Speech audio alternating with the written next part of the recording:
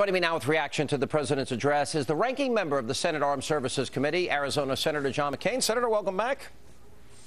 Thank you, Sean. Thanks for having me back. So, you know, how ungracious of the president, as we just see here, you know, he said as the minimal things. Well, George Bush supports our troops.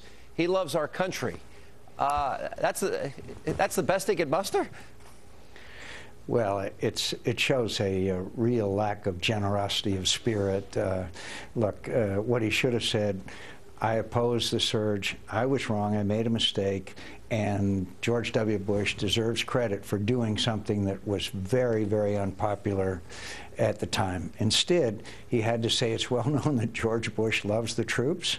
Really? Gee. And the fact is, that then Senator Obama voted to cut off the funding. Not even Joe Biden, that wanted to divide Iraq into 3 different countries, voted against the funding for ongoing operations. He unalterably opposed the surge and used Hillary Clinton's vote for the war as a way to defeat her in the presidential primaries for the Democratic nomination. I mean, you just can't make it up. You know, I don't know what he was trying to do tonight. It seemed like in many ways he was trying to thread the needle, appeal to his left-wing base.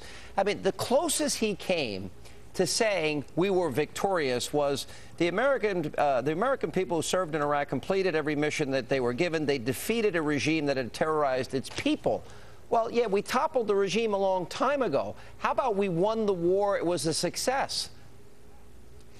Yeah, he never did really articulate that. But frankly, if I could switch gears a second, the part that really disturbs me the most, I'm not surprised that he wouldn't give George Bush credit. That's just in the DNA of the individual, apparently. But when he said, our withdrawal will be conditions-based, and then contradicted that by saying we will begin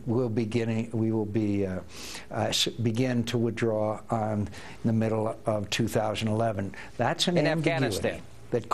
Yes, and that's an ambiguity in Afghanistan that could cause us to fail. Sean, our friends are discouraged. Our enemies are encouraged. Taliban captives said, you've got the watches, we've got the time. Karzai's behavior indicates his uncertainty about our commitment. Pakistan, outside of Kandahar, last 4th of July, I met a police chief, non-corrupt police chief. He said, yeah, the Taliban are telling us you're leaving next year, and that those of us who cooperate, they're going to cut off our heads. And I said, do you believe we're leaving? He said, yes. Yeah. And so the fact that we are telling these people there, our friends and our enemies, that we are leaving, and again, the president reinforced that ambiguity again tonight, puts young Americans in harm's way unnecessarily, because I don't believe we can succeed if we don't say that it's strictly conditions-based. And the president has to say that. I was watching Charles Krauthammer on with Bret Baier immediately after the speech, and he used the adjectives flat and odd. And I think in many ways he's right, because on substance, what the president said here tonight when it comes to Afghanistan, he's reiterating the 2011 deadline when he said, make no mistake, the transition will begin, and spoke against an open-ended war. When our enemies are doubting right now our staying power in Afghanistan, did Obama not give them reason to celebrate tonight?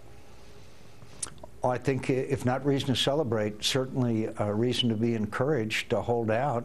And again, to people like Karzai and other people who have to remain in the region, and Pakistanis as well, the signal is you better start accommodating to American departure. And I appreciate what Secretary Gates has said. I even appreciate what Secretary Clinton has said. And General Petraeus is walking a very fine line, as you might have noticed. But it takes the President of the United States to say unequivocally that we're going to win and then we're going to withdraw, just like we were able to do in Iraq with the success of the surge, which he unalterably opposed and now seems to be taking credit for. And if he had his way, we wouldn't have had this today, but he couldn't even utter the words, we were victorious, which if I was one of the brave men and women that served there, I think I would be a little offended tonight. But, Senator, good to see you.